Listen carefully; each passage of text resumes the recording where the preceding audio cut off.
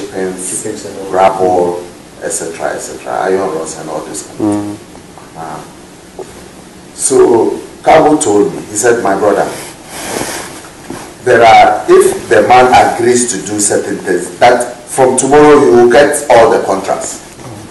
That he should give money to the president if he's ready, and give money to the vice president.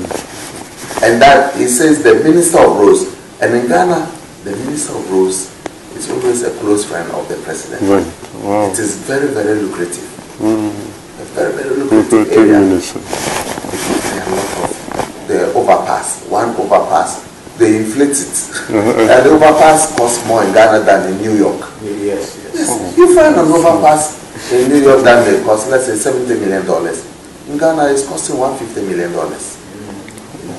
It's inflated, But that was what the politician is.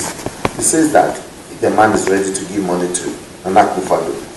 And the basis for giving money to him is that, look, Mr. President, you have just won an election, you incurred cost. This is something small to defray your cost. And I know for a fact that he even sold his properties to do this election. And his family members, when you get close, they say, my brother, we incur costs. They are looking for money. They are contractors, but the government owes a lot of money. To get your money, you have to go and negotiate with them. Okay, they'll take 5% and then they pay you. Otherwise, your money will lie there, nobody will pay you. After the NDC contractors, their money so rot. Nyantichi also suggested other powerful party names outside of government who needed to be roped into the bribery conspiracy to make it successful. But I want to involve other people. Inshallah. I want Cabo to be involved. Okay. I want Kennedy Japan to be involved.